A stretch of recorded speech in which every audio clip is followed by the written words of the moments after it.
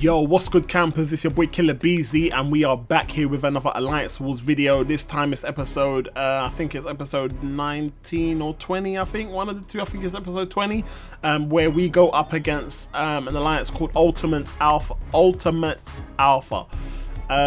Now, you'd be happy to know that this war went a lot better than the last one, for me anyway. Yeah, so this time we're going down the middle. I think we had a guy. The guy that normally goes down the middle couldn't go down the middle at the time. So I was asked if I could go down the middle. So I said cool. I was available at the time, so I said alright, cool. So yeah, so I stepped up. I wasn't too sure if bringing Ghost Rider was the right choice, though, to be honest with you. I kind of felt like I didn't really have a third option, man. I wasn't really sure who I wanted to bring, so it was a bit like, oh, who shall I bring? And I thought, yeah, let me go in with Ghost Rider, see what Ghost Rider's saying. Obviously, man, don't have that problem now because man's got Black Panther doing his thing. I've actually got, at the time that I'm obviously recording this video, we are actually in the attacking phase of another Alliance War, so you should get another Alliance War video fairly quickly after this one. I am actually trying to grind for Mordo. I don't think I'm going to get him, but I'm trying.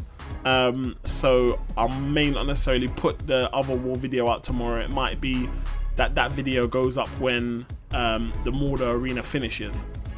I've actually got another special video for you guys as well, but I'm not going to drop that until probably the weekend. I give myself time to, I want to edit it and obviously do it properly. So but that's going to be a review video on a champ that I think is very underrated, but we will get into that when that video comes out. So anyway, so as you can see, so here we're up against Dr. Voodoo. Now I made the maddest mistake in getting hit by Mordo's by Dr. Voodoo's special one, which is dumb because I've never been hit by that special before. So again, lack of concentration, mistiming a parry and getting hit by that, and obviously as you can see I died.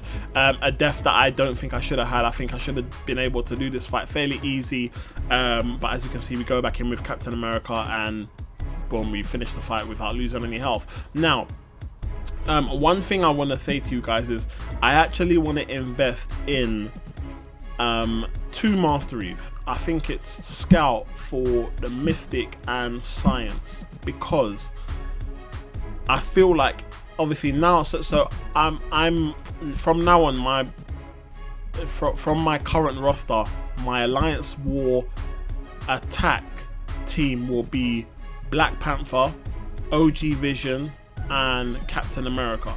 Now World War II Captain America. Now if I had them two masteries and I knew that my fight was either going to be a Mystic or either going to be a Science, it would help me so much, because it would, you know, if I was going up against Spidey and I used Black Panther, it would minimize the risk of me getting an extra death, if that makes sense. So I do want to invest in that. I actually need to keep checking actually, because I'm actually meant to be checking to see what day the cores that I need go for sale, and when I get a I don't know what day it is today. I need to check actually, because if it's Science or Mystic for those little core things to go on sale, then I'll have to obviously invest and buy them. But I think you need 10 to unlock the Scout for that class, so I need to do that. But that's the plan anyway. So as you can see, we lost OG Vision to Spidey. Again, not really. I could have done a bit better. I know I could have done a bit better, because you'll see that when the next war video goes up. But as you can see, so here we go up against Electro. It can't be helped that we're going to lose health. But I can't wait to show you guys the next champion review video that I've got planned to go up this week, because the champion that I'm reviewing just might be a worthy champion to bring into Alliance Wars attack, and it's going to be a champion that nobody would have thought to ever bring to Alliance Wars. But But yeah, anyway, we'll focus on that more when obviously that video comes out. So as you can see here, so we got Mordo up as the mini boss. So I don't normally fight the mini boss, as you guys would have probably seen from my war videos.